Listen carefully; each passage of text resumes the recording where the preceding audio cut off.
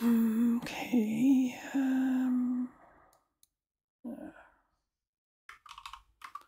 Time.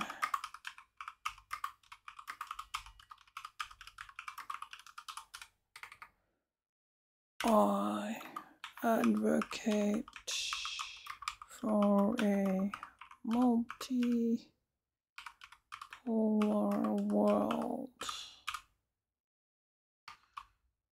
And we are. It's about power.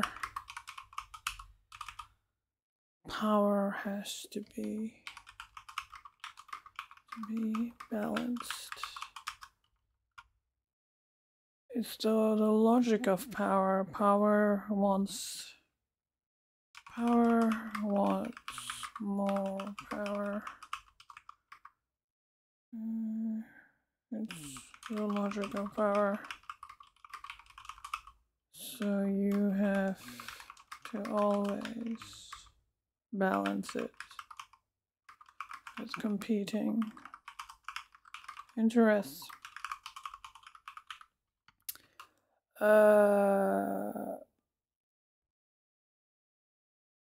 This is what the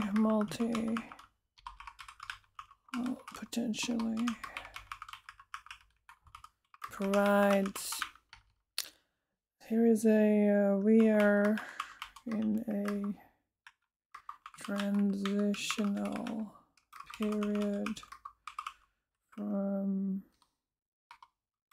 moving away from the whole space order to a multipolar order.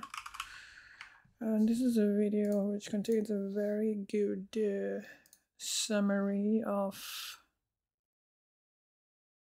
this power politics. Power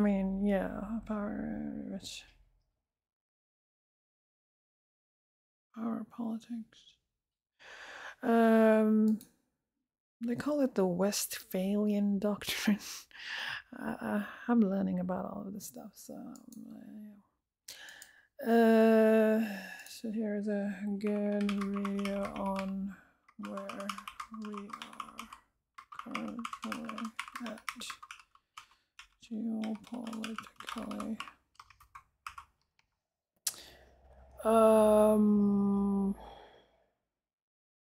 Yeah, so I hope we can move through this process without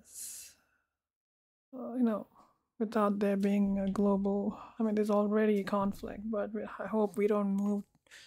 I hope World War III doesn't break out through this process of change.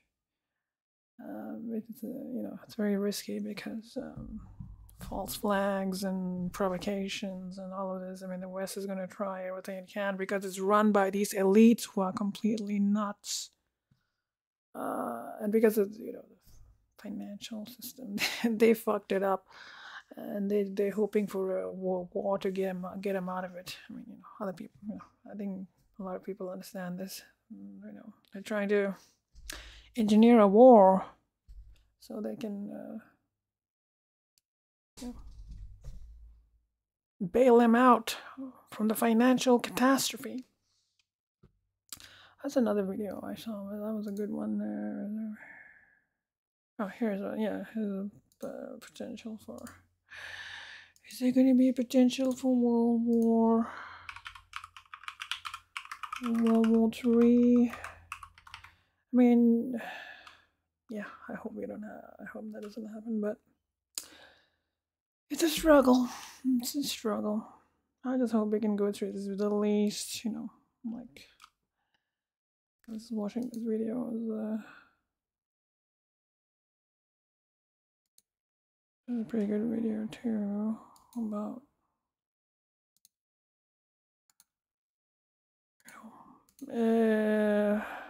I'll just leave that. This video is about you need a good military industrial complex to provide security for your national interest. And here they talk about, see, the problem, as is mentioned in this video here, the problem in the West, in the Western military industrial complex is motivated by profit.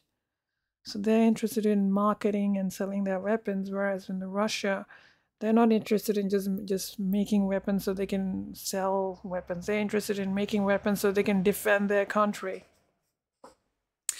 And I think there are different incentives, motivations. So anyway, like I said, in this new multipolar world order, countries are going to militarize themselves because they need to protect them. They need deterrence, nuclear deterrence. They're going to become more militaristic because you need to protect yourself. Because if you don't have a gun to protect yourself, you're surrounded by wolves, vampires, and vultures.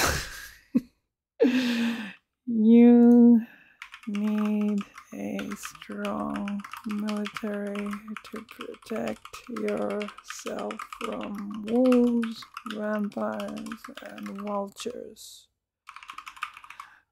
And I'm going to just say that the West is the wolf, vampire, and vultures, and they're all circling you, right? So you need a strong military to protect you. Otherwise, you're vulnerable to being regime changed, internally destabilized, or outright militarily taken over. So you need a strong military. The West is already like, oh, well, the U.S. is a strong military, but but now the U.S. kept on bombing all of these smaller countries, and they were selling weapons like, oh, we're the toughest in the world. But hey, wait a minute. Are these weapons really that good, or was that just marketing? I don't know. I'm not saying they're not good, but it's just they have different motivations.